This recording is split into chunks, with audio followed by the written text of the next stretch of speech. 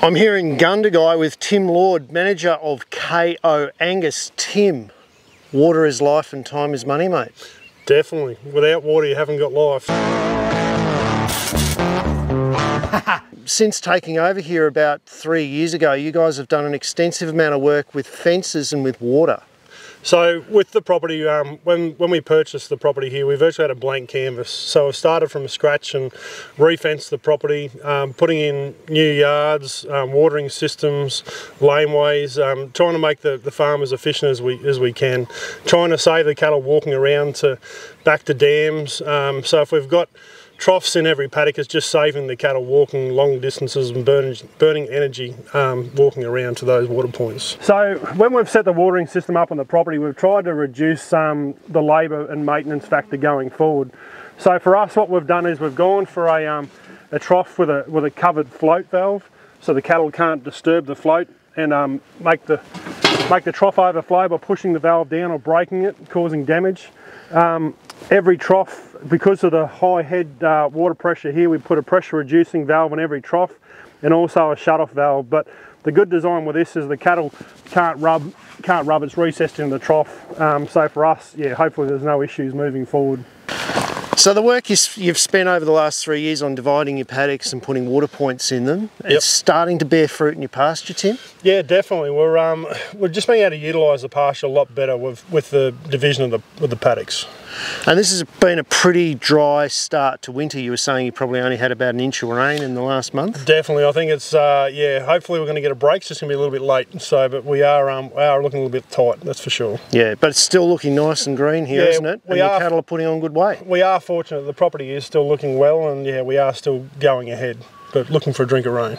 So big message here, divide up your paddocks, rotate, and it'll pay off really quickly. Just utilise the feed better, definitely. So Tim, every paddock pretty much has a trough except for those few that are still on the river country, and you're planning to put troughs in them as well. Yeah, so long term, the whole idea is trying to drought proof the property. So we've got a trough nearly in every property, as I said, apart from the river. Long term, we will look to probably put troughs on the river country as well, just because the river here it fluctuates so much.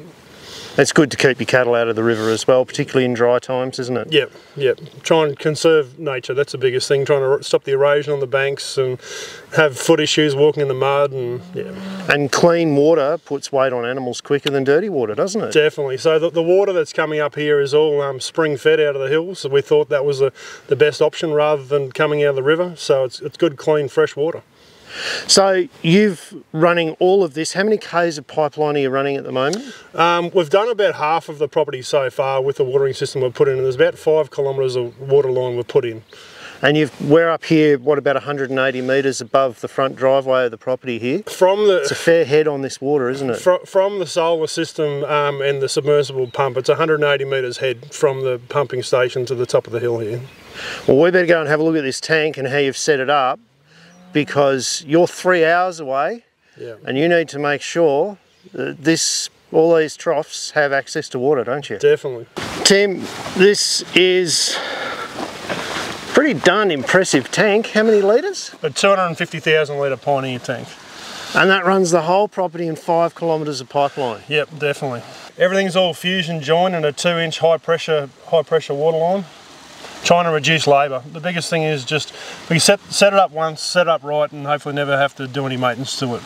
Because labour's the most expensive part in running your farm operation, isn't it? Definitely, and also if you're away from the property as well, we just need to make sure the watering system's working adequately to water the stock. How long would it take you to come up here and check the tank every day? I think it'd take at least a half an hour round trip by the time you drove to the top of the hill here to check the tank every day. And that's not if you're in barrel?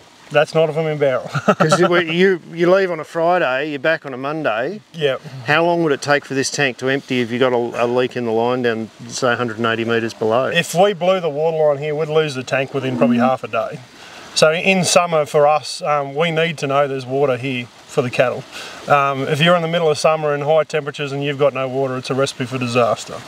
So you're saving labour and looking after your most precious resource on the farm with a tank water monitor. Tell me about that, how it works. So what we did was, as we were saying, because we've got 2 properties and because I was away for a period of time from the property, and we didn't have anyone here at that point. We just needed to know there was water here all the time. So we looked into the Gallagher watering system, the satellite monitor, and for us it was the knowing that the satellite would go overhead 4 times a day to read the monitor.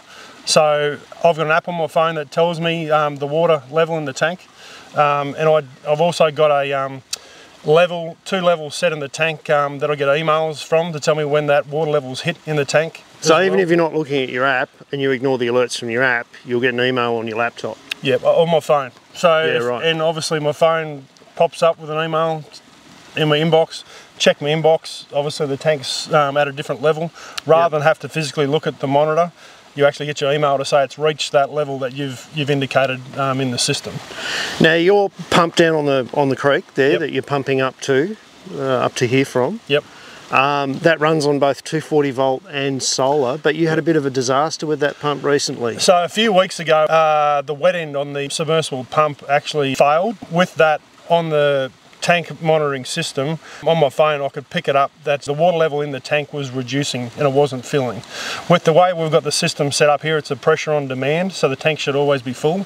So I could see on the monitor that the level in the water was decreasing. There was no flow into the tank. So for us, straight away, we needed to know what was causing that, and the first thing was to look at the wet end of the pump or the bore. It's a process of elimination. If the tank's not full, you've either got a leak or obviously you've got a supply issue, and for us, we didn't have a leak, so it was a supply issue. So it was a process of elimination, but the biggest thing to start with was knowing the tank was low. That was, I guess, the take-home thing with the monitor, is knowing the water level was dropping in the tank without even coming up to the top of the hill. If the tank and the system fails, we've only got hours, we haven't got days to worry about a water leak. So with the system, it just enables us to know there's an issue straight away. Now in terms of labour, you reckon it's probably already saved you money? In terms of the setup and everything, because it's not very expensive? No, I was actually surprised the cost of the system. I thought it was very affordable, and for the first year the monitoring system is free as far as the subscription. It's only after that you've got to pay an annual subscription to keep it online. But I think the saving with the labour costs well outweighs the subscription fee. Well, your subscription's what, about 2 or 3 hours of labour? Yeah, and it's an hour a day just to check on it. Correct. Yeah. Do the maths. Kind of makes sense. Yep. So I suppose the learning here is when you're running precision paddocks and a precision operation as you are, you're AIing all of your stock, you're improving your herd continuously, you're improving your pasture, you're fencing off your paddocks, you're putting troughs in all of your paddocks, you're pumping clean water into your livestock. You've got to monitor it because there's more things that can go wrong in those systems. Definitely.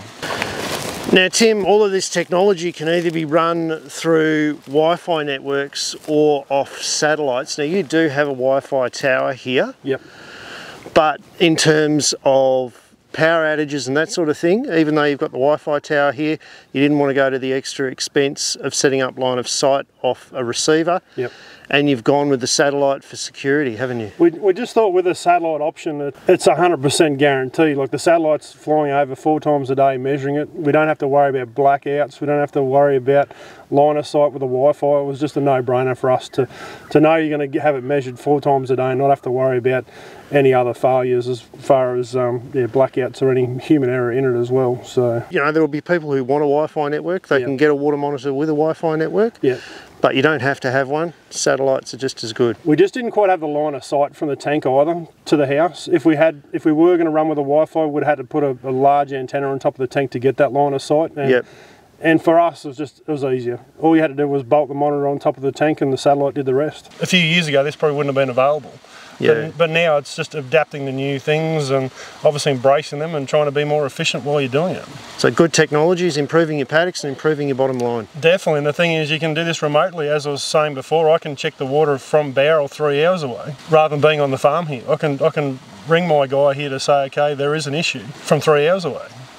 Tim, good on you, mate. Thanks very much for having us out here. Not a problem. And finding out about your operation. It's going great guns. When's your next bull sale on? Second last Friday in August. We've got 85 bulls here in Gundagai. You want some darn good Angus bulls, get up to Gundagai, second last weekend of August. Yep, that's it. And if you want really good videos, have a look at the next one coming up and hit the subscribe button. We'll catch you later on, guys.